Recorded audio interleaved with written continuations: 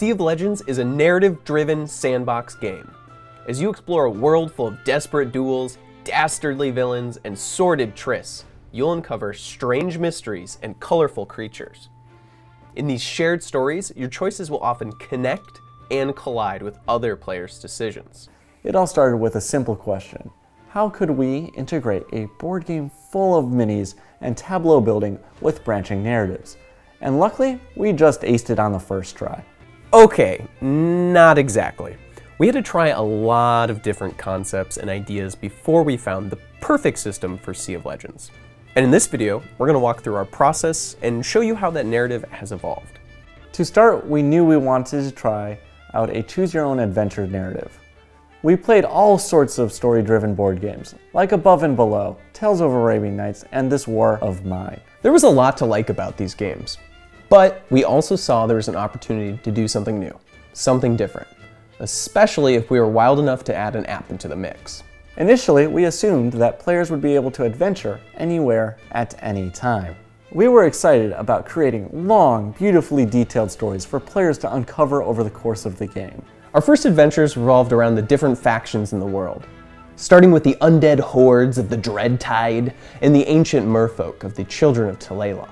Unfortunately, we quickly realized they would be more fun if they involved your love or perhaps even your nemesis. And while that was fun, we began to wonder if these characters should have their own goals, their own desires, that they might even pull you into, just like in real life. Each time you go on an adventure, you'd have a chance to cut your nemesis down a peg, or get one step closer to finding true love, unlocking new abilities along the way.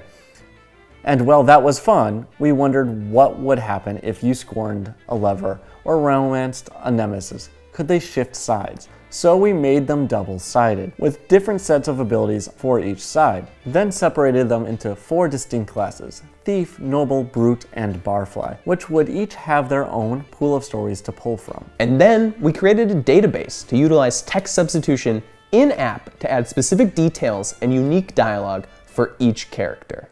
Luckily, we were able to put together an amazing team of writers, so Ryan wasn't just buried under the 700+ pages worth of content we'd need.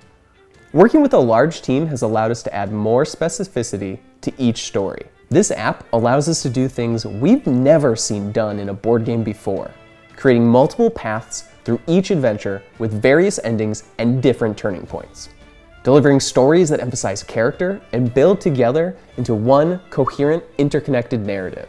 Check out our other 2 videos about game design and art to learn more about what's happening behind the scenes.